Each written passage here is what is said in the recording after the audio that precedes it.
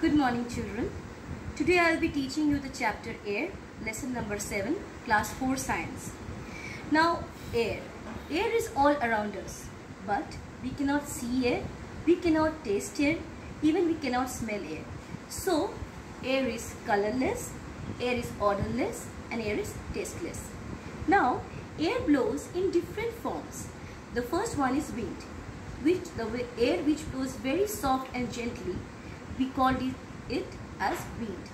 Next, when the air blows little faster than the wind, we call it breeze. And the third one, that is storm. When the air blows very fast and it breaks down or knocks down different things like trees or buildings or lampposts, that is known as storm. Okay. Now next you come to the properties of the air. Now there are different properties of air. You might have seen in the book if you have gone through. So properties of air. Air has weight. Now children, how can you understand air has weight? For example, take two football. Okay, in one football you fill in air, and in other football you just keep as it is. Don't fill in air. Now take up a weighing balance. In the book you will find, see, you just take out your book. If in the book you will see, there is a measuring balance. In one measuring balance you just keep the football which is not filled up with the air, and the other you keep the football which is filled up with air. Now what will you find? You will find in the measuring balance in which there is no air filled up in the football, that football will rise up and the other one will be below. Why? Because air has weight. As this is having weight, so it will not rise up than this one. So it will be down and the other one, unfilled one, will be up. So from this we can prove that among these two balls, this one is heavier. So air has weight. Next you see, air takes up space. Air takes up space. How do we understand air takes up space? Now see children, if you take two vessels, okay, or you take one vessel itself, in that vessel you just fill up the vessel with water, and after that just insert in a straight way one glass into it. Now when you put that glass into the vessel, you will find that in the vessel the glass will not try to move. It will not be very easy to put the glass down, and the water will not totally fill up the glass. After some time, just tilt the glass a little bit. You will find that bubbles of air coming out, because in the glass the space was filled up with air, so it was not allowing the total water to get into the glass. So when you are tilting the glass, that time the water, little bit of that particular air is coming out of the glass, and the water is rushing into the glass to fill it up. That means air takes up space, and it is proven by this experiment. You can see in the book it is also given, and you can try it at home too. Now the third one is, it can be pushed into smaller space. Now it is very easy. You just take a balloon, fill it up with air, and just press it. Try to press it up with your hand. When you press it up with your hand, you will see that the size of the balloon will decrease, and that is known as compressed air. That means you are pressing the air into smaller space. That means you are compressing it. It becomes compressed air. Okay, so air can also be compressed or pushed into a smaller space. And the third one is air exerts pressure. Now air exerts pressure. Air exerts pressure in different direction. It can exert pressure either in the upward direction, it can exert pressure in the downward direction. For example, you take a glass filled up with water, and after filling it up, you just cover the glass with a cardboard. For example, I can just show you, just to have a look over here.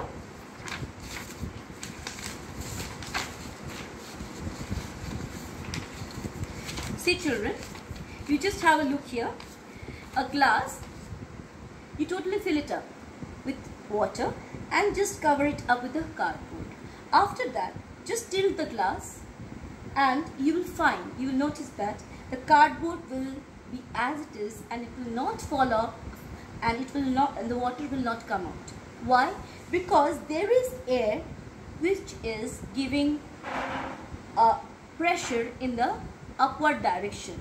So as the air is giving pressure in the upward direction, see the arrows, the air is giving pressure in the upward direction, so the card, as it is getting the pressure from the downward, it will not fall off, okay, and it will stay as it is. So by doing this small experiment, you can understand the air exerts pressure. Not only this, when the people when they use a parachute and they fly off in the air, that is also with the help of air pressure. When the air pressure is moving them upward, the parachute flies up, and when the air pressure is low and it pushes it in the downward direction, the parachute gets landed up on the land.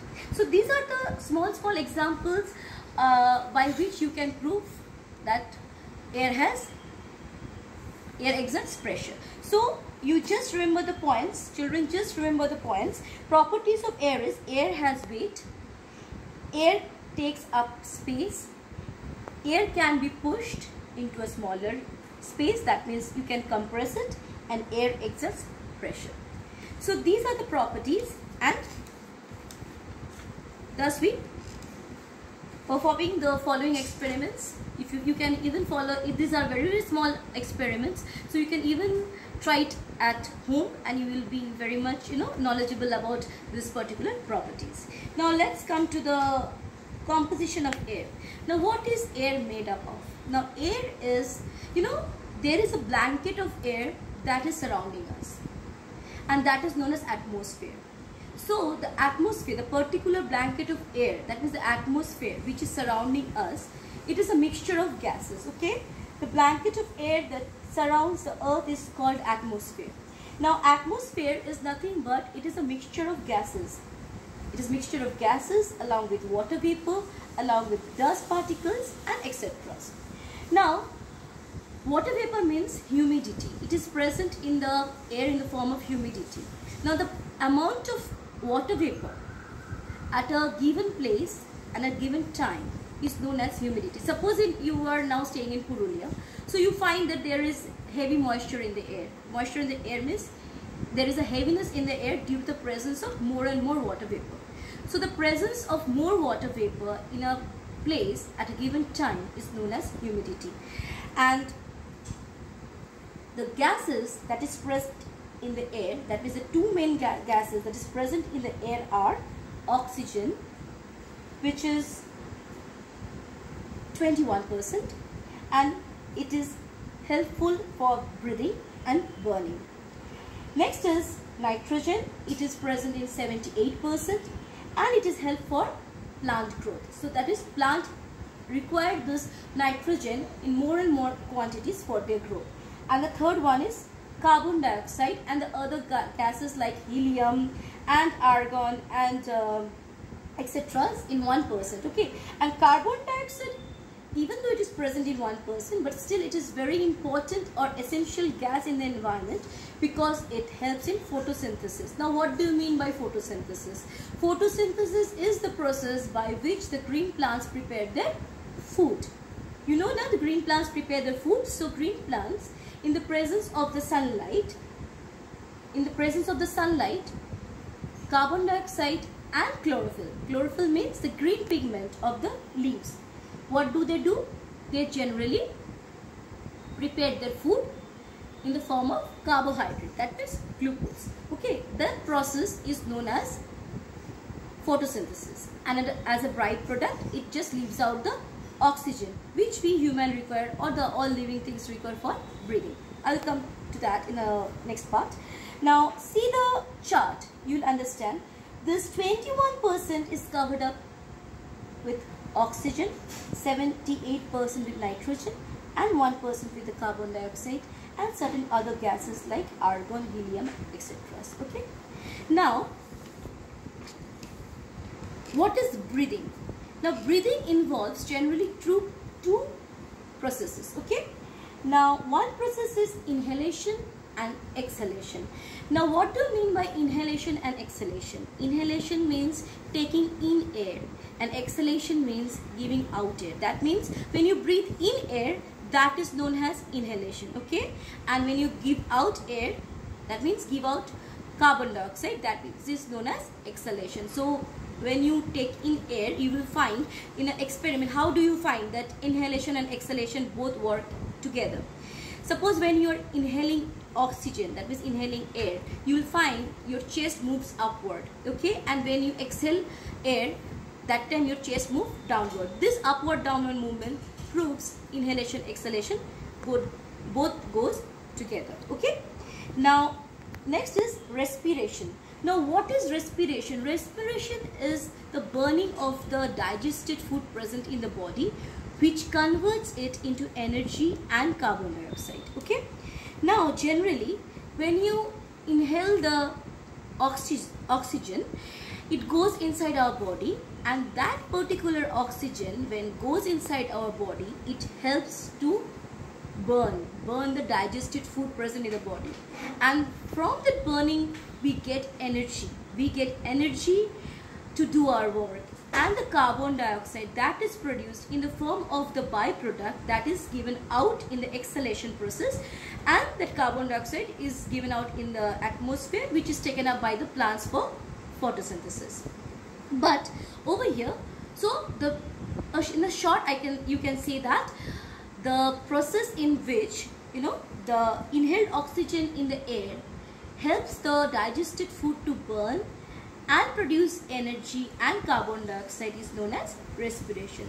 So please don't just don't get mixed up with the word breathing and respiration. Breathing is just the process which involves two processes, that is inhalation and exhalation, and respiration is the burning of the digested food to produce energy and carbon dioxide, okay? So in both the terms you should know the difference very well.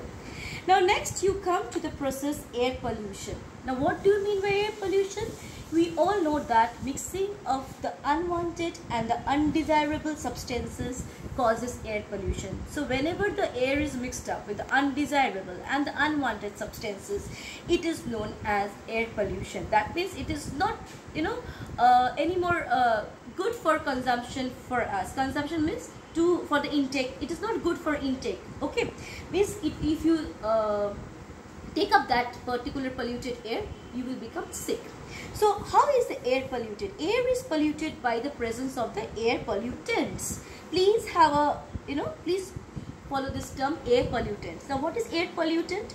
Air pollutants are nothing but the smoke which are coming out from the vehicles and the fumes from the factories, also the dust present in the environment, and also the burning of the garbages and different things in the environment which causes air pollution, okay? Now when you take up this polluted air, you can go through, you can have various diseases like respiratory diseases, severe respiratory diseases like asthma.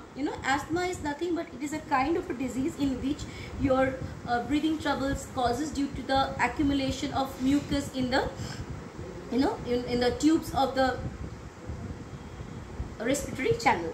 Now next is bronchitis. Bronchitis also is a particular disease where you have tremendous breathing trouble, and it is also caused due to air pollution, and you can have severe other respiratory diseases also, and along with you can have skin diseases also. Skin diseases means you can have allergies or eruption on the surface of your skin. You can see the redness or itchiness or some rashes coming out of the skin, and then you can see air gets more and more polluted during the winter season because of the smog. Now what is the term smog? Smog means mixing of a fog, okay? The fog means what? The clouds of the droplets which gets accumulated, droplets of small water droplets, clouds of small water droplets which is generally accumulated in the air just above the earth's surface, and when it gets up with the smoke present in the air. So mixing up both the things, that means mixing up a fog and the smoke together makes smog, which makes very blurry environment. It is very difficult situation for the person who are riding the vehicles, because they cannot see the different things, they cannot see through, because it becomes so blurry environment, they cannot see through. It is very difficult for them to have a proper visualization, so they have a they might have accidents. So that time, many time it happens that we should not even go out to have a ride with a bicycle or a car or a bus, anything, so that there might be accidents due to the less visibility of the environment. And also you can see that there is a very you will find very much breathing trouble in those kind of area, because it becomes so the air becomes so heavy with the polluted things that it becomes very difficult for us to breathe. A few days back you might have seen, or you might have noticed the news in the which have given that Delhi, the air, due to air pollution, the environment become totally filled up with the smog and polluted air. So the environment become totally blurred. There was less visibility, and people were just suffering in their home, getting suffocated, not even able to breathe. So these are the causes which causes air pollution, and generally we find that the problems arising from it. Now children, this is a very short description of the chapter that I have given to you, but following this small explanation, I know you are not getting the proper explanation, whatever, how you are getting it in the class environment, but still try to cope up with it, and please follow up the things that is given in that will be uploaded in your school website, like exercises, question answers will be provided along with the exercise answers, extra questions, and some important terms you have to learn. Other than that, please read the whole chapter thoroughly. Once again I am saying, read the whole chapter thoroughly. Even if you get questions, extra questions, inside questions, or one word answer, fill in the blanks, whatever you get, you will be able to do if you read the whole chapter thoroughly. Please read all the points to remember given just in before the exercises to start, and also all the facts that are given in different colors or boxes in the chapter. So go through everything, learn the exercise question answers, learn points to remember, learn the exercises given, and do the extra questions. You will be able to do the chapter very well and give your exams very well. And I think that extra questions will help out to work properly. So please, whatever question answers, exercises, extra questions are given, do that in the copy. When the school reopens, it will be checked. And read the chapter. Any problem, any query, you may ask. And stay home, stay safe, stay healthy. Thank you.